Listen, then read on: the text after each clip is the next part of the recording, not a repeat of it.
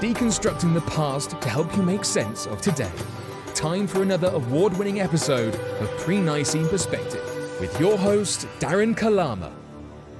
As most churches in Western countries have devolved into neoliberal freak shows by alienating core Christian dogma and doctrine, the flock has taken notice. But instead of leaving Christianity, they're making a bold move back to their roots and reconnecting with Pre-Nicene Christianity and the first Bible of 144 AD. In today's episode, we find out why, and we also unveil a special message for disgraced pastors and preachers. In our last episode, we demonstrated how the Damnatio Memoriae edict was used by Roman emperors and Judeo-Christians to erase and replace the first Christian Bible of 144 AD and ban denominations that competed with the Roman Catholic Church following the Council of Nicaea in 325 AD.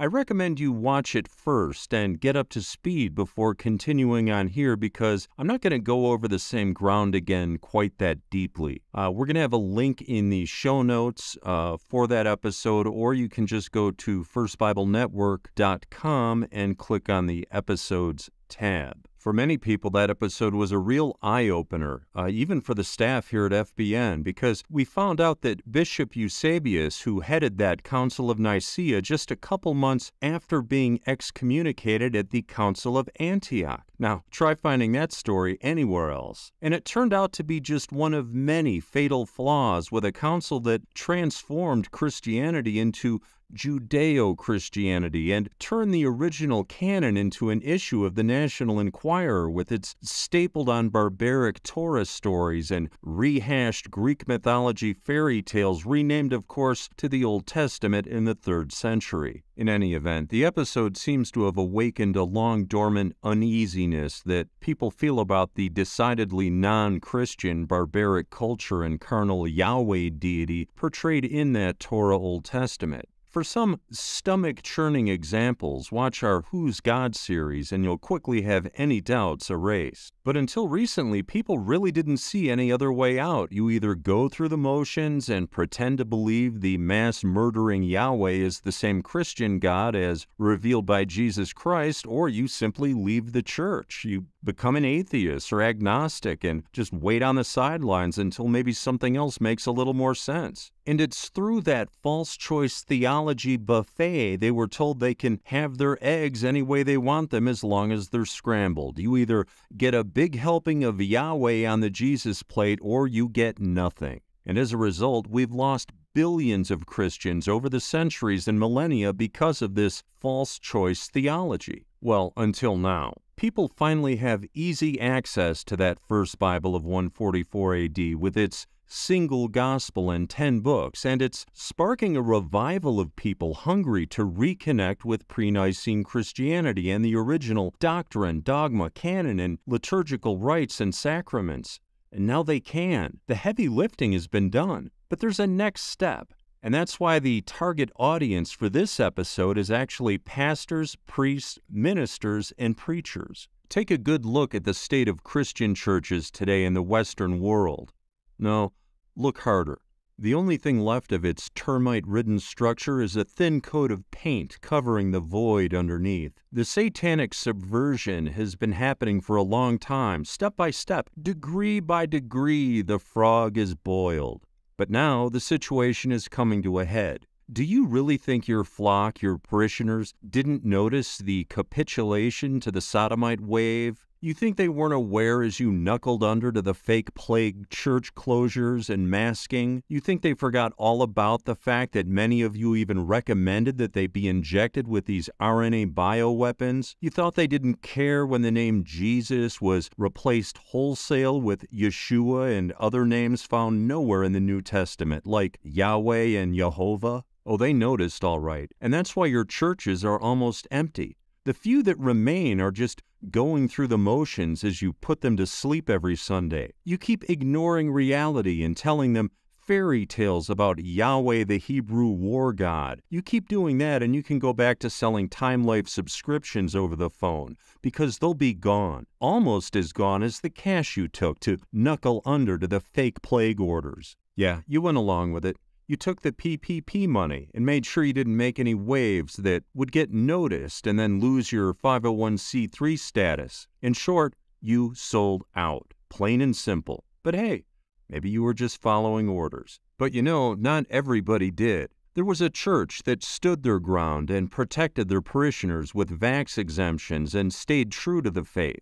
You see, that's called being a real church and a real shepherd. That's standing in the line of fire when money and lives are at stake. Which brings us back to our topic. Do you know what kind of church it was? Well, that's right. It was a Pre-Nicene church that uses the first Bible, the Pre-Nicene Bible of 144 AD.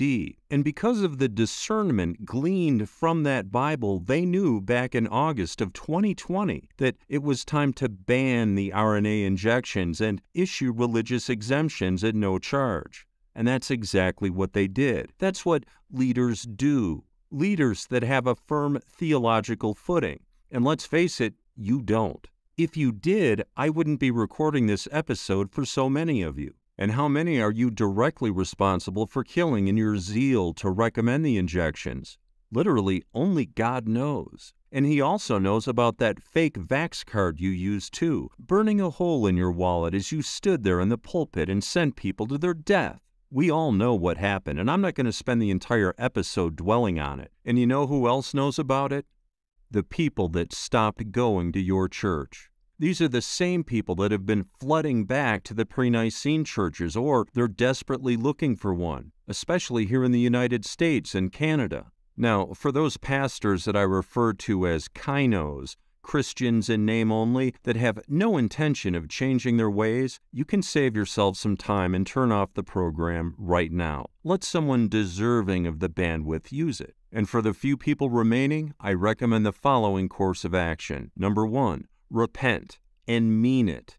And meaning it means following up with concrete action. Number 2, get a copy of the Pre-Nicene Bible and familiarize yourself with it. I think it will strike a chord and you'll know that it's true immediately. All your government payoff money is probably gone by now, and the donations have probably dried up. So I'm going to give you a link where you can get it for free, and that's at theveryfirstbible.org. Number 3, watch the Who's God series. It's just 3 videos and it's under an hour. I guarantee it will clear up any questions you have about the Hebrew war God and his complete alienation from Christ and our Christian God. You can see that also at prenicene.org. Just put a dash between the pre and Nicene. Now, after you've familiarized yourself with things, now is going to be the time to decide what course your church is going to follow. And time, as we both know, is short. You can either follow the same path you've been on and tumble off the cliff into the spiritual Dead Sea, taking what remains of your flock with you and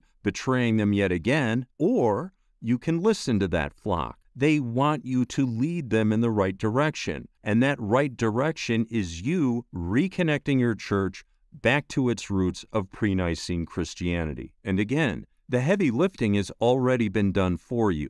The Bible and the complete pre-Nicene liturgical guide with rites and sacraments true to form are available. You'll also find a helping hand from the leaders at prenicene.org who are available to assist you with any questions and provide guidance for the reconnect.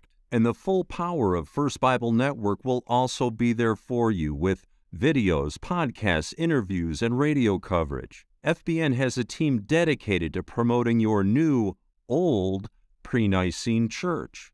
And for an example of a church that has already been established using this pre-Nicene model and Bible, visit marcionitechurch.org. There's only one stipulation for being approved by the Pre-Nicene Christian Ecclesia, but it's an important one. The only Bible used must be the Pre-Nicene Christian Bible. The days of stapling an extra religion to the front of your Bible are over. Now, will it make a difference in God's eyes if you finally do the right thing at this very late hour? Well, I can't answer that.